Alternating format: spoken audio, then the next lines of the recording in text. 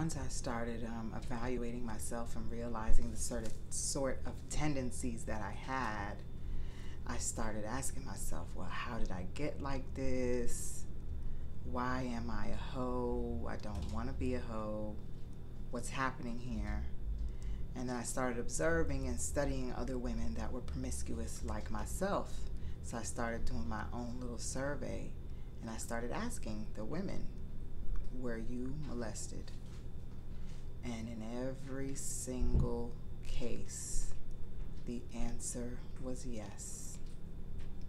Every female that I knew that was a stripper, every female that I knew that was promiscuous, I'm just talking about the people that I knew and that I was around, I asked them, and the answer was always yes, I was sexually abused.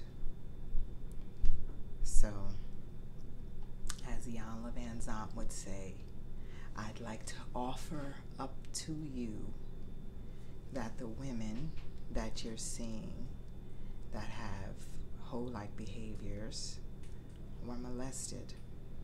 That was a child whose innocence was taken away, and now she's acting out as a result of the traumatic experience that happened to her, and she's trying to find her way. She doesn't love herself.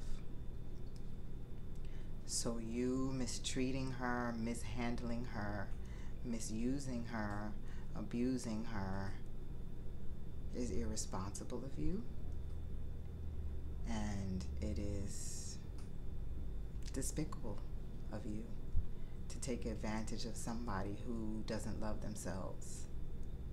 That doesn't make you a player, it doesn't make you gangster, it doesn't make you pimp daddy, it doesn't make you cool.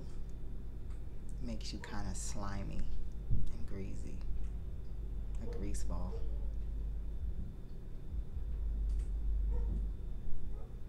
When we know better, we do better. So that's why I want to share some of the things I've learned with you guys, so we all can be informed, and then once we all know better, we can all start doing better.